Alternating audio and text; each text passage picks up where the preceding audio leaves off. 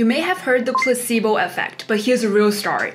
My mom once swallowed my grandma's sleeping pills with vitamin C because the real medication has side effects, and it actually worked. Researchers found that the placebo was 50% as effective as the real drug to reduce pain after a migraine attack. Recall your last experience taking a painkiller. You feel relief almost instantly, right?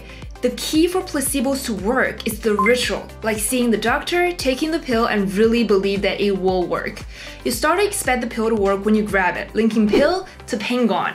You're telling your brain healing is happening, and your brain buys it, and triggering feel-good chemicals like dopamine and endorphins.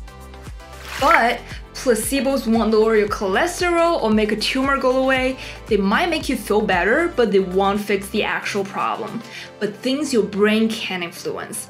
They work best for things like managing pain, helping with stress-related sleep troubles, or easing side effects from cancer treatments like fatigue or feeling sick.